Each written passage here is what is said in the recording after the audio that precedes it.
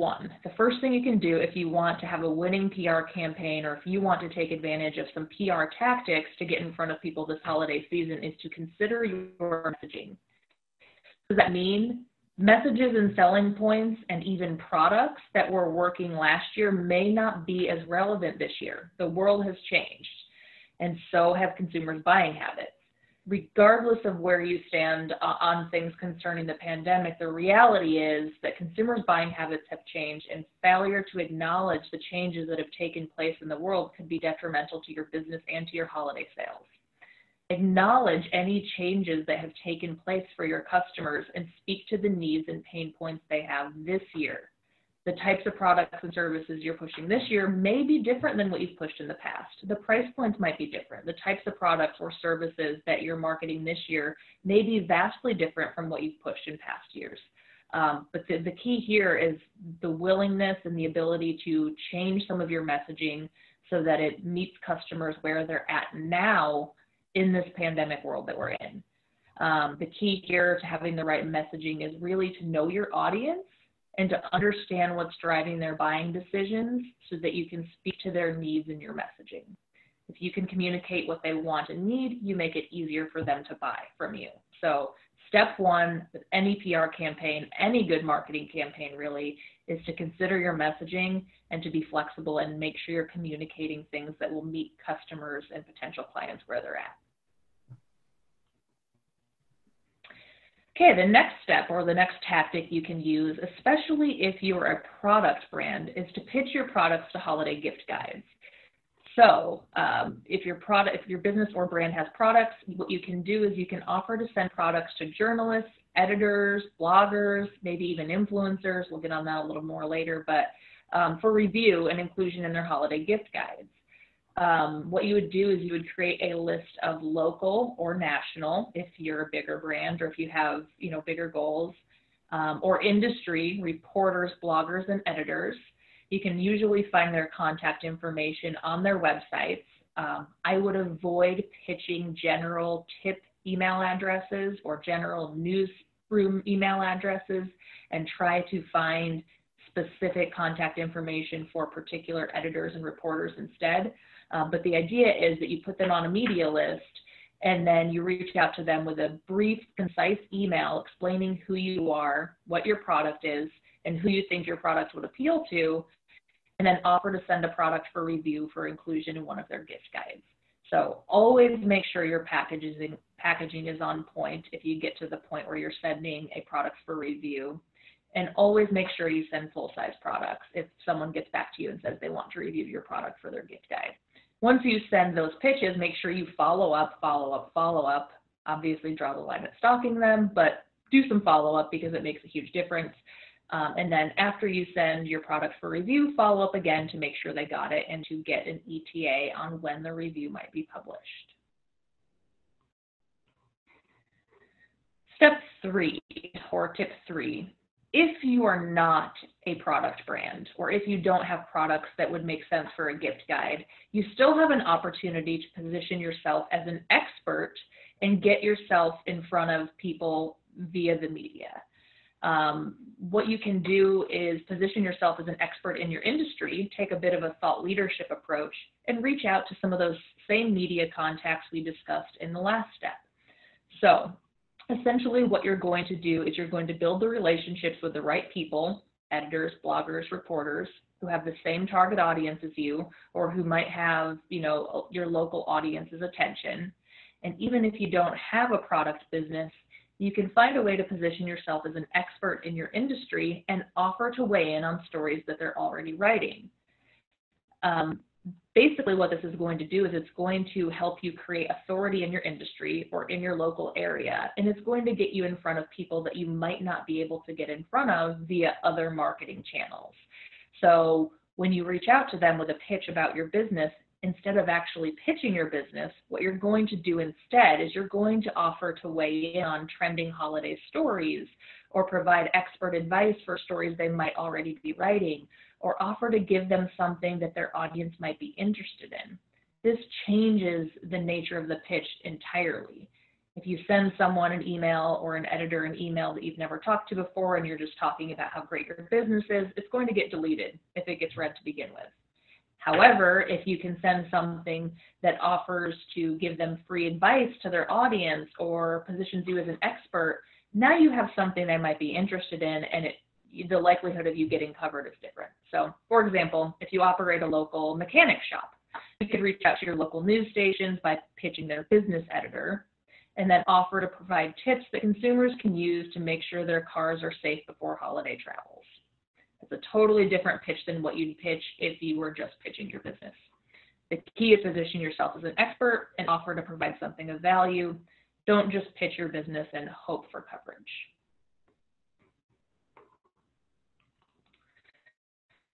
Next idea that you can use, and again, this is usually most relevant to product businesses, is to reach out to relevant influencers. So if you don't have influencers, or if you're not a product business, you may consider strategic partners. So if you have a product business, let's start there, especially if your products are related to fashion, beauty, health, wellness, travel, lifestyle, children, or parenting, it may be worth your time to reach out to relevant influencers. Influencers could be anything from social media influencers, high-profile bloggers, YouTubers, anything of that nature where the influencer has a large audience that's similar to yours. By reaching out to these people and suggesting a partnership with them, you stand to get in front of a much larger audience than you could do on your own and potentially create a source of traffic and sales. For example, you could reach out to an influencer in your industry and offer to provide them a product for review, or even suggest a paid arrangement in some cases. The key is to make sure their audience is aligned with yours. If you don't have a product business, reaching out to your traditional social media influencers probably doesn't make as much sense. But in this case, instead of reaching out to social media influencers, what you could do is you could try to find strategic partnerships that can help you get in front of a larger audience. So this could be other businesses in your industry, complementary businesses who have a similar target audience. Something you could do is you could reach out and suggest partnering on a digital event or offering some sort of co-sponsored holiday giveaway that will boost your visibility during the holiday season.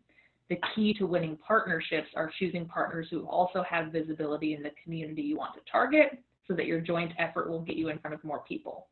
So either way, whether you're reaching out to influencers or whether you're reaching out to strategic partners or possibly both, the idea is that if you're forming the right partnerships, you can get in front of a much larger audience than you could do on your own, and it will also give you an element of social proof that you don't have from other marketing channels. Advantages to using PR during the holiday season. I'm obviously biased. PR is my wheelhouse. I love it. I think it's great. I think it solves a lot of problems. But there are advantages that I can point to that you can see if you ran your own PR campaign. So number one, it boosts your digital presence. We know that most people are going to be shopping online, and even if they don't, they're going to be doing research online before they make a purchase usually. So it boosts your digital presence. It helps people find you better when they're looking in the search engines. It can become a potential source of website traffic, and who doesn't love that? It has great SEO benefits. So, for our brand, when I've done our own PR over the past 10 years, the placements that we've gotten have helped us move to the top of Google. Now we're ranking number 1 and 2 on Google just from our PR efforts. So it has some great long-term SEO benefits that will help you not just during the holiday season, but all year long. PR campaigns can help increase your brand exposure, both in traditional media as well as on social media. It provides social proof and third-party validation because you're not out there paying to tell someone how great you are. Other people are singing your praises for you, which is great. And then the right strategy on PR can also help boost your conversion rates and drive sales, which is what we're talking about anyway. So those are a few quick PR tips. I could go on all day long about this, but starting there will certainly keep you busy and should make enough of a dent in your PR efforts to kind of drive the ball forward as you move into the holiday season. Any questions from anybody? And while we're waiting, if anybody does want to chime in, I will just kind of highlight on some of this stuff. Blair's really opened our world up to a lot of these different concepts, and especially our clients.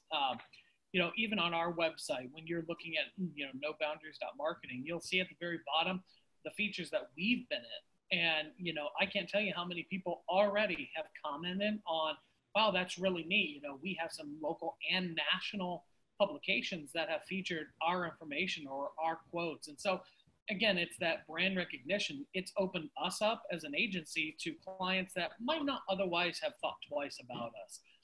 Typically agency or companies that go with maybe a larger scale marketing agency, you know, this opens us up to that arena, which we're more than capable of competing in. So to me, I've seen the value in this, and this isn't coming from me pitching it. It's not my wheelhouse to pitch, but this is just validating these, you know, accurate truths behind it.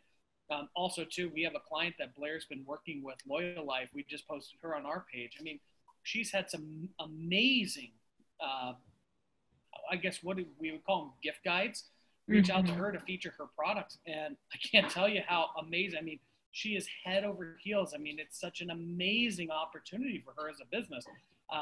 You know, a lot of people just don't know how to use PR the right way. And so sometimes some of these tips are just what you need to kind of get yourself over the edge. Certainly, there's a lot of things us as business owners can do on our own, but I would also highlight to you that, you know, sometimes engaging the professional, it's not as cost prohibitive as you think it might be. I think PR does get a bad rap for that as being something that, you know, costs an arm and a leg, and, you know, you're going to have to mortgage your house for something like that. But that's not the case at all. Most of the things that we do with Blair are extremely cost effective and almost an immediate ROI. So that's my 2 cents. Thanks, Chris. Jeanette, any PR questions for Blair? Anything come in chat?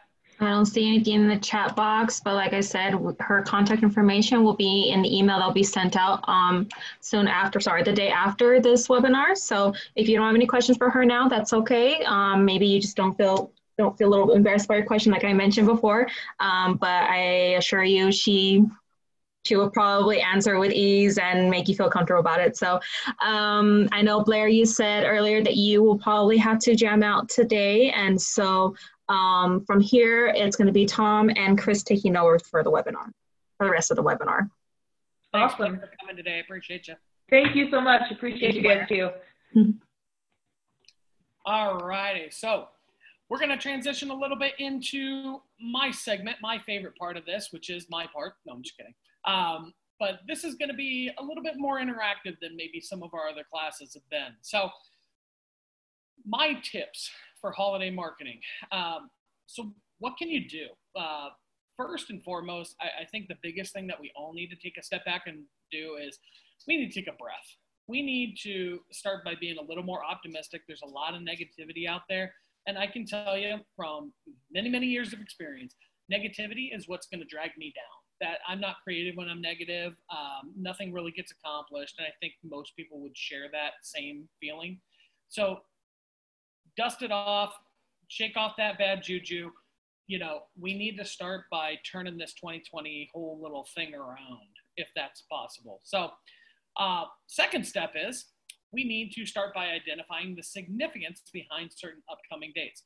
So the number one question that I get relative to holiday marketing is, well, what do I do? You know, the common ones, Christmas, Thanksgiving, maybe Black Friday come to mind, New Year's. But what a lot of people don't take or they take for granted is all these little holidays in between, all these like little fun one-off dates that, you know, again, may not pose anything significant per se, but again, offer a lot of opportunity. So first and foremost, now I'm going to go through some of these. Now this is going to be the interactive part of it. So if anybody feels brave enough to chime in, I'm not going to give you the dates, but I'm going to see if anybody knows what some of these are. And if you're like me, you've already pulled out your phone to look this up, but we're going to see who knows what. Now, obviously Labor Day, we just passed that, but does anybody know when Oktoberfest is? And I'm going to give you a hint. It's not October. It's not October. End of September? I mean, that's broad. I'll give you that. 25th? The 25th? Let's see. Look. It is. Sorry, I was pulling it back up here. Let's see here. And of course, it's not on this one.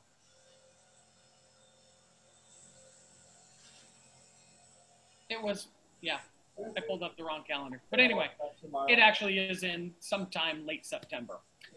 First day of fall. Does anybody know when the first day of fall is? I don't know. October? End of September. September 21st. There you go. Good job. Cheating, and I love it. Coffee day, Tom. I'm gonna. I know this one. I know this one. Bad graphic to use. But some other fun ones. Boss's Day. Does anybody know when Boss's Day is? I do have that one here. If anybody wants that one,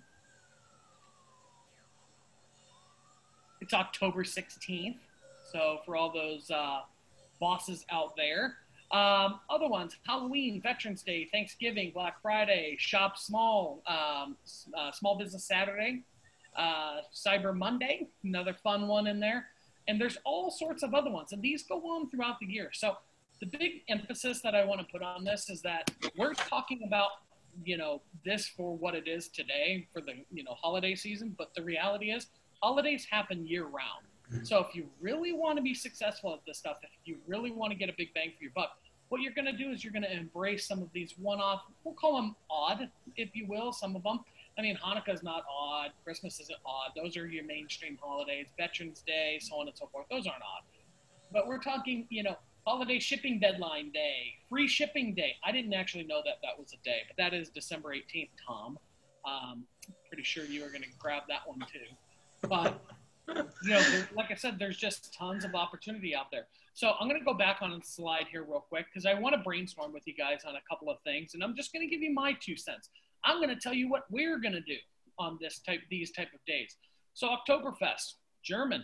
I mean, there's so many opportunities to go with that. If you're a beer drinker, we could do something fun. I probably wouldn't change up my website for that, but I can tell you I definitely go to social media for something like that. Do some themed posts right around that time. First day of fall, same thing. You can we'll talk about websites here in a minute, but there's tons of fun you can have around that. Again, most of this is going to be relative to themed posts on social media, but also some other opportunities. If you do direct mail, that's another huge opportunity there for you to theme some of your material. If you're doing ads in something like, a periodical or, a community newsletter, something like that. These are all things that people can get around. It's all about that, brand recognition. Coffee day, that's my own personal favorite day. So there you go. Boss's Day, for all those in the office here that are wondering what the best day is. Nobody's listening to me. Anyway, Halloween. Again, favorite holiday of the year. We have Veterans Day, Thanksgiving, Black Friday, Small Business Saturday, Cyber Monday. Again, most of those are pretty self-explanatory in terms of themes. Free shipping day, December 18th. Does anybody know when the last day to ship a card is? You didn't put the date on it? We're not talking to you. Can you mute him, Jeanette? Mute Tom permanently. Last day to mail a card was the 18th, and then the last day for priority mail is the 22nd. So, food for thought, but again, that has to be overnight. So, there you go. You have Christmas Eve, Christmas Day, and then the inevitable now, Christmas Returns Week. So, again, those days right after between Christmas and New Year's, believe it or not, that is, with the amount of returns that come back, that is a huge promotional time of the year. So again, commerce doesn't stop. This is something that just keeps going. So, think about this for your business, what might be applicable, what you might use to your advantage, because again, this is the holiday season. It comes around once a year. So Hey, Chris, real quick, from a digital perspective, like a paid ads perspective, obviously you're looking for any event that you can differentiate yourself or give yourself an excuse to really offer some kind of a discount or a benefit or call attention to what it is you're doing.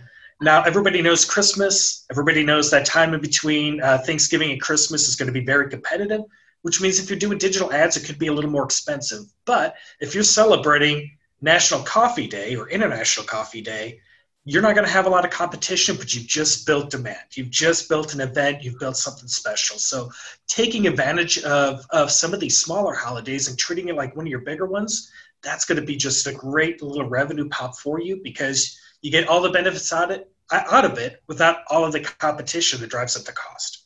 So I definitely, write down some of those dates and kind of keep on it every month. Look for a couple of special events and see how you can promote around it.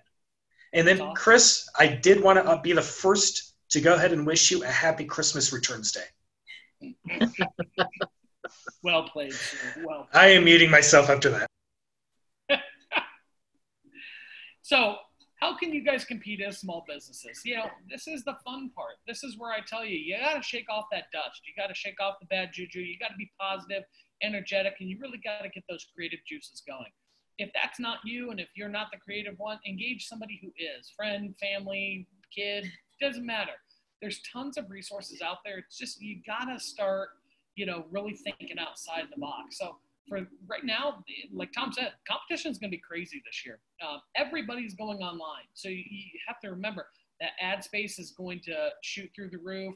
Again, ads everywhere going to be ran. So you need to pick and choose your battles. Sometimes, unfortunately, with like Google Ads or something like that, might not be cost effective this year. Doesn't mean maybe we don't try, but you got to start looking for that diamond in the rough. So how do we make sure we don't fall short? First and foremost, I have to stress this.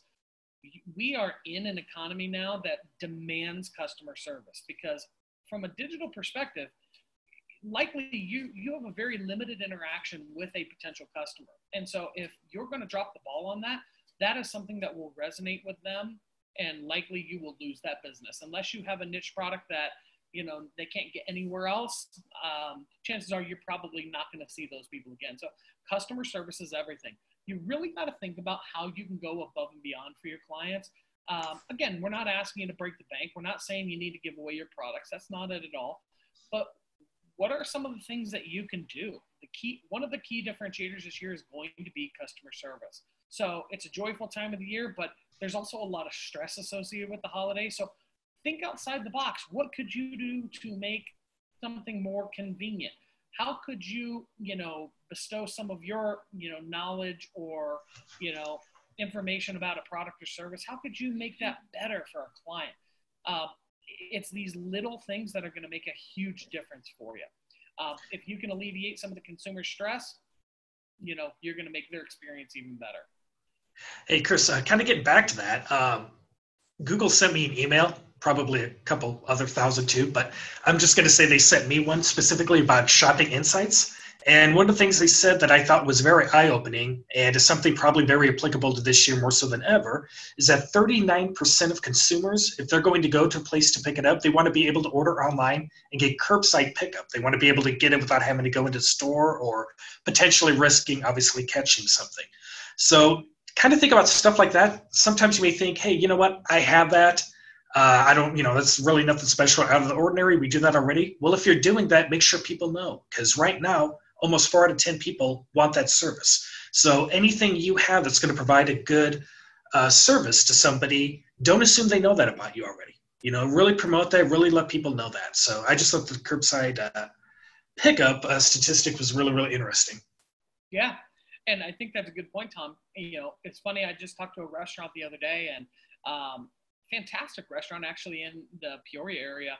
And they were saying in our conversation, I asked, hey, do you guys do any type of delivery? Or no, don't do that. How about, Grubhub, Postmates, anything like that? Nope, don't do that. Is there any reason? No, not really. And, that it's just eye-opening that me as a consumer, to be honest with you, I do like, and I still do go into restaurants, but I hate to say this, that sometimes eating at home has been a lot more convenient. That delivery, that, I can sit here and work till I'm blue in the face, and next thing you know, the doorbell rings and my dinner's there ready to go.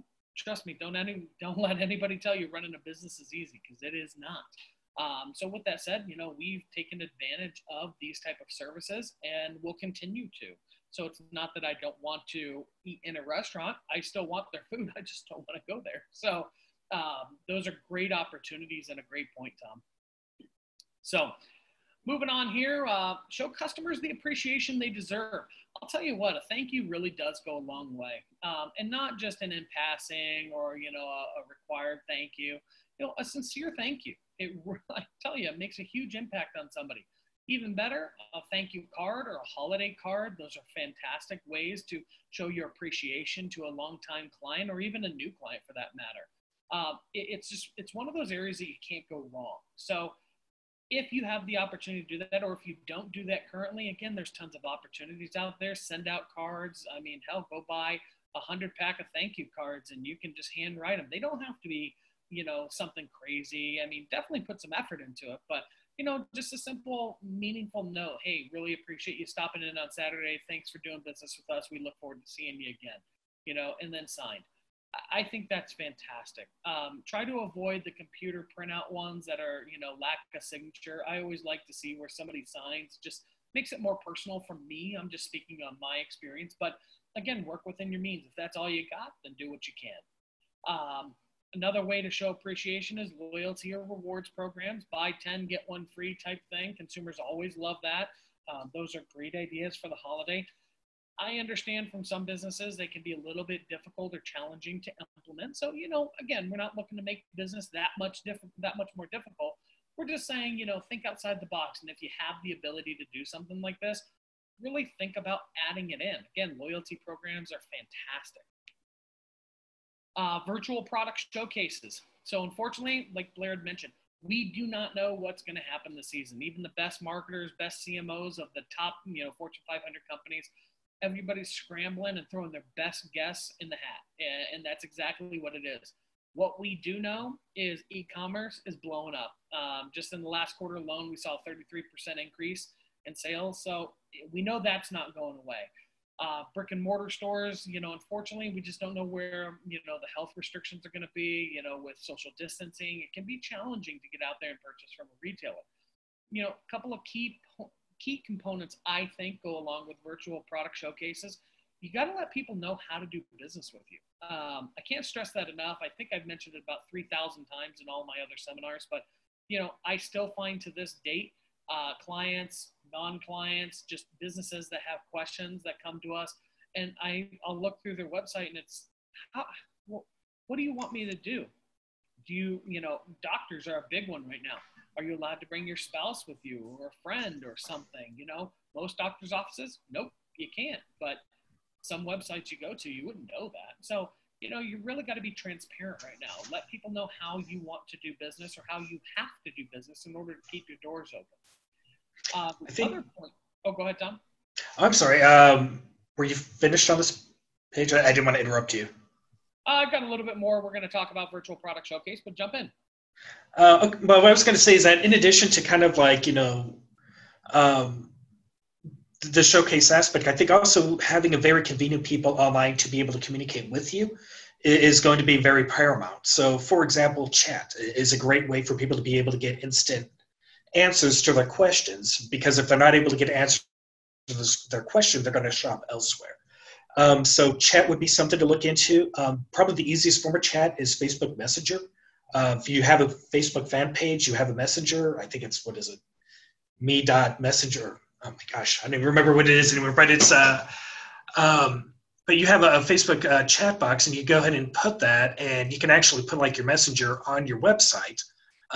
And you can go ahead and have people ask questions. You can automate some responses, or you can get a notification when somebody's chatting you. But I think implementing chat on a website right now is going to be very important because, again, like I said, when they have questions, not a lot of people like to pick up the phone and talk anymore. So being able to actually just type a question to somebody makes a really, really big difference. And if you start seeing a lot of similar questions, then you can also make updates to your virtual product showcase to proactively answer some of those questions. So I'm sorry, Chris, that's all I wanted to jump in and say that. That was another really great point, honestly. And, you know, we're in that society for immediate gratification. We don't want to research. We don't want to do a ton of work. We want people to do everything for us. I mean, I'm guilty of it, just like I'm sure everybody else is on this seminar today. But, you know, really think about that. How can you make somebody, I have on my phone we have a chat feature that it literally rings right into my phone. Anytime I can see who's on my site, I can see what they're doing on my site, what page they're at. I can proactively send pop-ups to them, you know, hey, do you have any questions? Can I help you with something?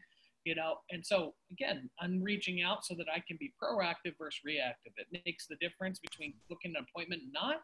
I'm going to do that every single time. But to the virtual product showcase, this is a really, really fun thing to do. It can be intimidating for some, but I would stress to you, you know, this is just about creating some type of, and again, it's vague. It's not meant to be, it's not you do this to create a virtual product showcase. You can do online video, you can do image slideshows, you can do whatever you want to showcase your product in a digital fashion. I prefer video. I think it gives me an opportunity to talk about something, illustrate something, really go in depth into something. And that's really what people need. To Blair's point about establishing yourself as an expert, that's exactly what this does. When you go through a particular product or service, now if you're an e-commerce retailer and you have thousands of products, I get it, that can be tough. That's going to come down to you prioritizing what you want to sell and, you know, just putting your effort into that. We know realistically you can't do 1,000 products. I mean, that would take a while. So I can't say you can't. It's impractical to think you can do 1,000 products right away. But if you feature 10, 15 products, you know, that's reasonable. That's something any business owner can really sit down, create a few videos on these products, post them on the website, and that'll help consumers make the right decision for them. The other big benefit, and this is something we don't mention on the slide, is it cuts down on your returns. That's something, we all take for granted. People look at video as, oh, I don't want my face to be on there. Well, what if somebody buys your product and then returns it? I mean, you're out at that point. You're out money. I know all too well what that looks like. And it's not a fun thing. So think that through. Not only can you attract new clients, but you can also retain those clients by helping them understand the value that you bring to the table and the value behind your products and services. Next up, let's get creative. So again, we started off the session with that, you know, just again, encouraging creativity. The fact is, dynamic visuals, they dominate the marketplace. It's what you need to stand out. So if you're not a creative person, you need to find one. I have mine right next to me. My wife is my creative. She is amazing. She does amazing things. And I'll tell you what, I love every single one of them. She produces things from the heart. It's reminiscent of our brand, our personality. You know, so get creative with stuff. If you're using a Polaroid, as my example alludes to, if you're using a Polaroid from 1983 to illustrate your product or service, you may have taken that down to Walgreens and scanned it digitally. That is an unacceptable use of a picture. Great for a scrapbook, not something that needs to be online. You need to invest in your products. Last class we talked, or actually a couple classes ago, we talked about your digital footprint, your website, your social media. These are often the first places consumers will interact with your business now. So it's not a matter of, oh, I was driving down the road and I saw your location. Chances are that's not going to happen anymore. Now they're looking at your website. They're looking at your social media. Maybe somebody referred them to you. And again, they're looking at these sources. So you need, as a business owner, to really start investing your time, money, and energy into your online presence if you haven't already. So get fun. Have some fun with this stuff. I have clients that for breast cancer awareness, we turn their website pink. You know, there's tons of fun stuff you can do, and it doesn't have to break the bank. We'll get into websites here in just a minute, but part of being creative is just thinking outside the box. Like for us, my favorite holiday is Halloween. You can bet I've already challenged my office, people in my office, to a decorating contest. I think I've spent like $500+ at home and other various little, you know, Halloween decoration stores. So, you know, you really need to think about that. Like for me, I'm going to blow up social media on my Halloween or with Halloween posts. What's your favorite holiday? You know, is it Veterans Day? You really want to honor the veterans? Maybe you do a series of posts on that. We're not talking about just doing one thing. This would be creating a series of posts that really help people connect with you and connect that holiday with you. So,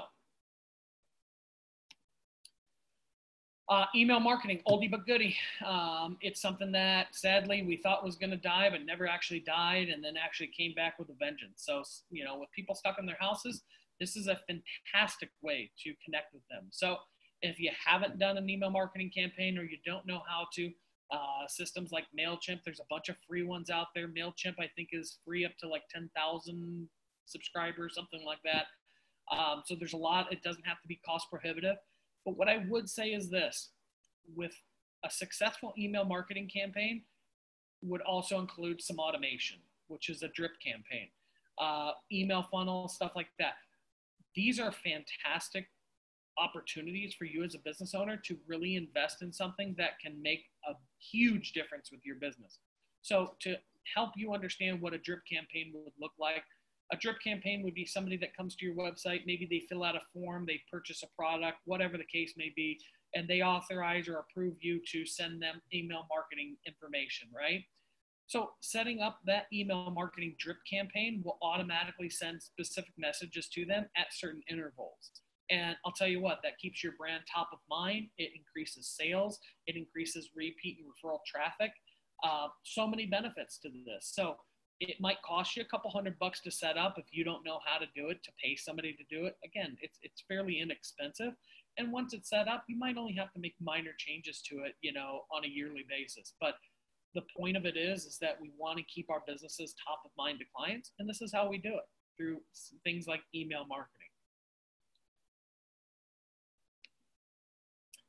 Customize the website. My favorite part, because I love websites. So this is something that, again, I think a lot of people take for granted. Now, some of the franchises, I get it. You may not have the ability to update your website. But I tell you, these shouldn't be stagnant. Theme them up. Have fun with this stuff.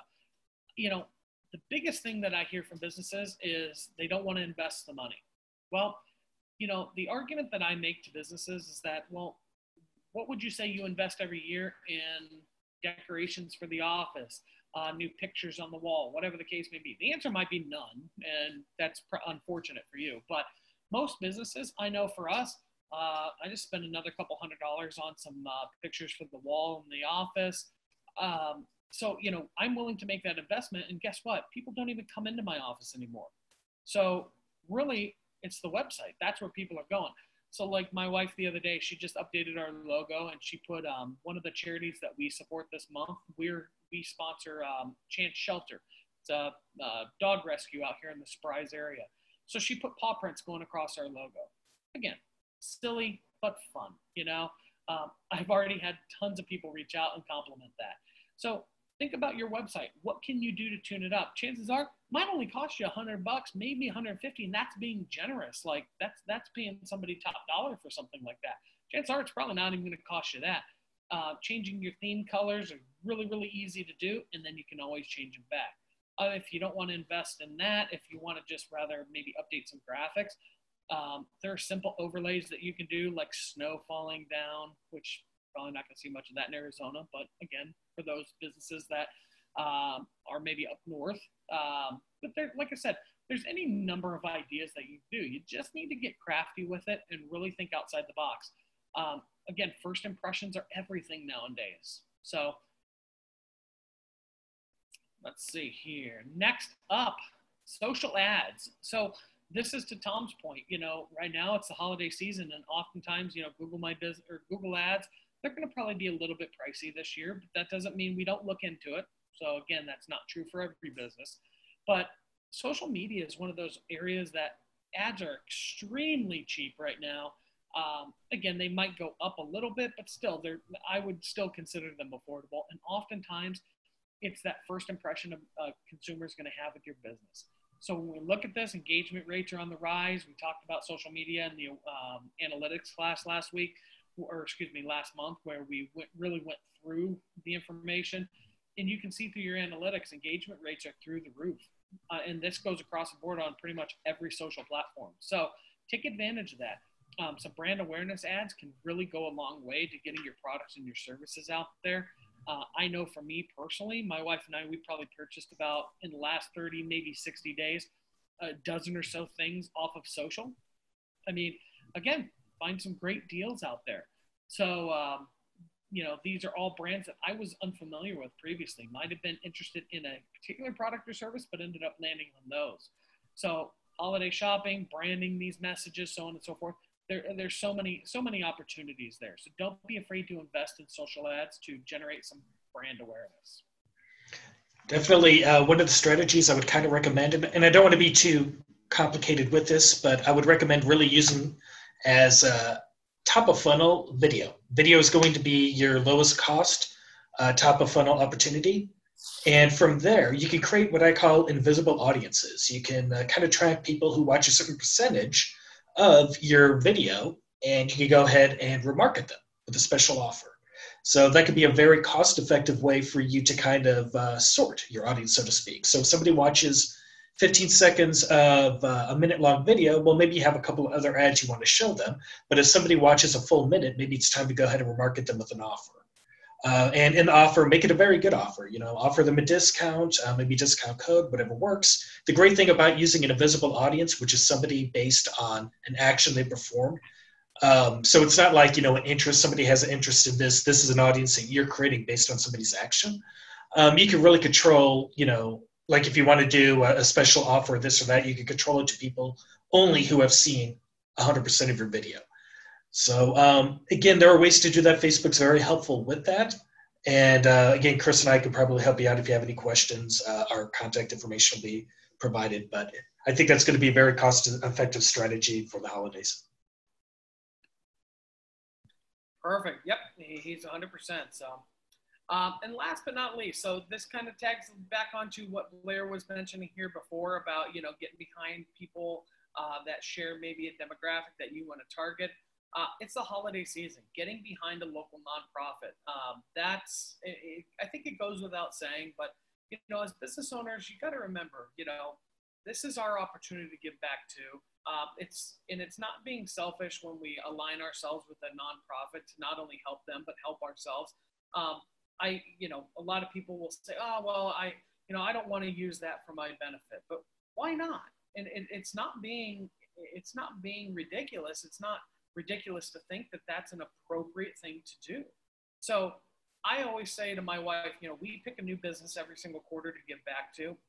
And yeah, I do look at that stuff. I look at the demographic they support. I look to see if that could be potentially my target audience. And, you know, we get behind, they're still a nonprofit. It's still doing the right thing. So, you know, I would encourage you, really look at that. Find a nonprofit that you can support this holiday season and help them drive some awareness about your product and services while also doing some good. So did you know 86 nonprofit organizations in the Chamber directory?